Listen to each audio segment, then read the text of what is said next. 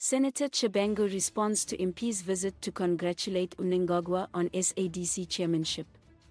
Senator Sengezo Tshabangu, the leader of the opposition in parliament, has commented on the recent visit by members of parliament to President Emmerson Mnangagwa at State House in Harare.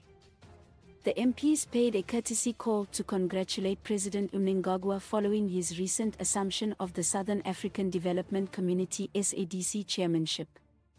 The visit took place this afternoon, with MPs from various political parties gathering to extend their congratulations to the President on his new regional role.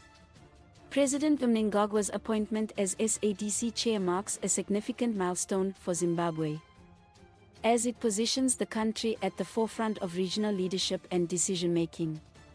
Senator Tshabangu acknowledged the significance of President Mnangagwa's new role within SADC but also emphasized the importance of continued dialogue and cooperation among all political parties in the country.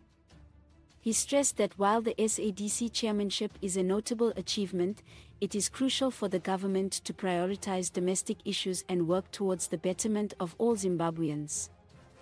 In his remarks, Senator Tshabangu highlighted the need for transparency, accountability, and inclusivity in governance, both at the national and regional levels. He urged the government to use its leadership position within SADC to address pressing issues such as economic development, human rights, and regional stability. The visit by MPs to State House was seen as a gesture of goodwill and a demonstration of support for President Mnangagwa's new role in SADC. However, the opposition leader's comments underscored the need for ongoing scrutiny and active participation in the political process to ensure that the interests of all Zimbabweans are represented. As President Mnangagwa takes on the responsibilities of SADC Chair, the nation and the region will be closely watching how his leadership influences both regional and domestic affairs. Please like, comment, share and follow this channel for more information or updates on news and entertainment.